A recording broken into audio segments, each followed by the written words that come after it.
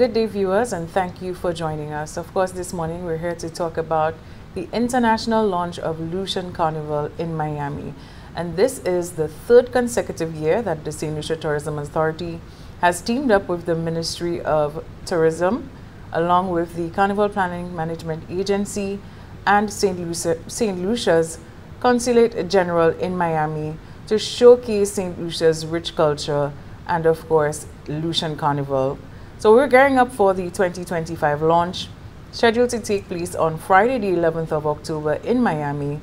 And this morning with me is none other than Mr. Dexter Purcell. He's the head of marketing at the Saint Lucia Tourism Authority. And we also have Mr. Mara Gibson. She is the chairperson of the Carnival Planning Management Committee. And this morning we will talk a little bit more about Carnival and what it is we're heading out to do.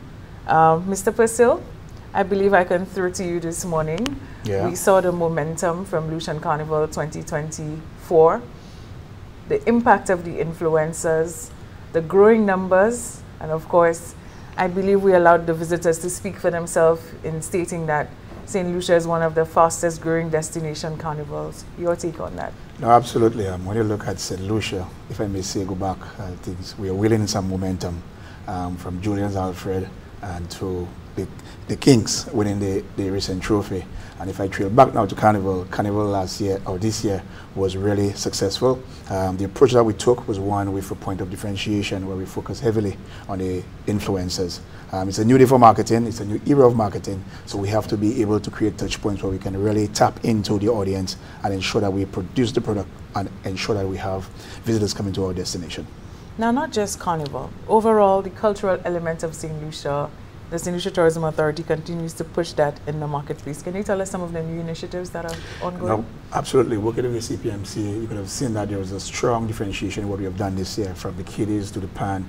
And we really went out to ensure that we build the momentum for Carnival. There was a clear recruitment strategies with the school tour, and a lot of the initiatives that they did will make Carnival part of our culture and ingrained in our society. Part of what we really want to see is throughout the month of the Carnival season, we really want to see within society, everybody's participating, because after all, it's a huge cultural platform and it's also a very strong economic impact for our economy. So we really want to make sure that whatever we do, it resonates very well with our community, with society, and for the economy at large. Absolutely. And in preparation for the launch on Friday, October 11th, of course, there is a differentiation strategy this year. Can you tell us what can be expected in Florida? For St. Lucia, it's important that we export what we offer. If you look at in our service industry or in our manufacturing, we do lots of export of goods and services. When it comes to the culture, the music that we produce from St. Lucia is very unique. It's very rich in its entity. And it's important that we at the Saint Lucia Tourism Authority offers the artists that platform where they can showcase and have an avenue so that the world can see what we can produce. So this year we are focusing on ensuring that the music from St. Lucia, our bouillon, our really differentiator within the Caribbean, that beat, that infectious melody that we have to offer is what we're going to take over to Miami this year to showcase St. Lucia's Carnival 2025 as a platform of what we have to offer. Now you said bouillon. Bouillon is a brand on its own, you know. Yes. So you meant to say Dennery segment. Dennery segment.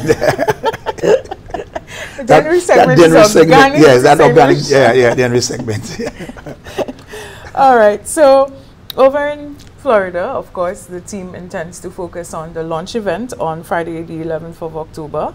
This will draw trade, diaspora, media, and influencers so that we can ensure that St. Lucia Carnival, or Lucian Carnival rather, is being positioned and that the messaging can continue to be showcased.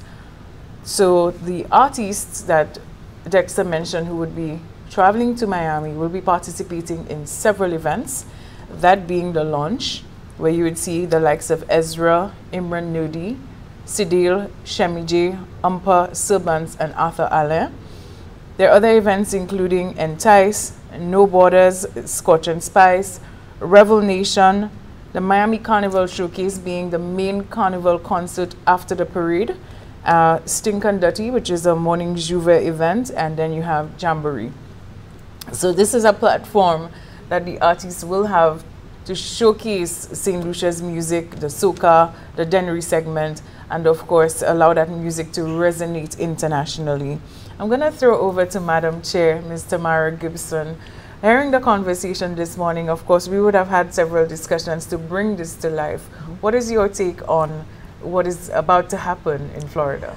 Well, Lucian Carnival is now the largest growing summer festival in the region, and most of our visitors are from the American market. So Miami Carnival, we know, is one of the most prominent US carnivals, and it attracts many revelers from the US as well as the rest of the world. So what better time than for us to do our international launch of Lucian Carnival.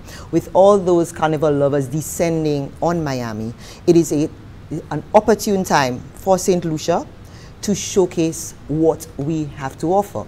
Also, we have to know that Miami Carnival is actually one of the last carnivals in the season, in the rotation of carnivals. So it is a time where carnival goers start to plan where will they visit next, especially the international travelers. It's not something that they get up today and decide they're going. Most persons, they need at least 6 to 9 months to prepare for their travel. So with the SLTA embarking on this launch at this time, I think it's very strategic. We at the CPMC support this venture. We think that it helps us grow our carnival. Every year we've been doing this this is our 3rd year, I believe, and we have seen the progress. We've definitely, coming out of 2024, there is no way that we can deny that the marketing strategy has not been working. So we definitely support it. This year, I know we've changed the strategy a bit in that we're taking an array of artists to Miami this year, as Dexter just mentioned. So it's important to give our artists an opportunity to perform internationally, for people to experience what we have to offer, what our culture is. And that really solidifies our Lucian music and our Lucian Carnival. And it gives persons an opportunity to want to experience firsthand what we have to offer in St. Lucia. The CPMC also is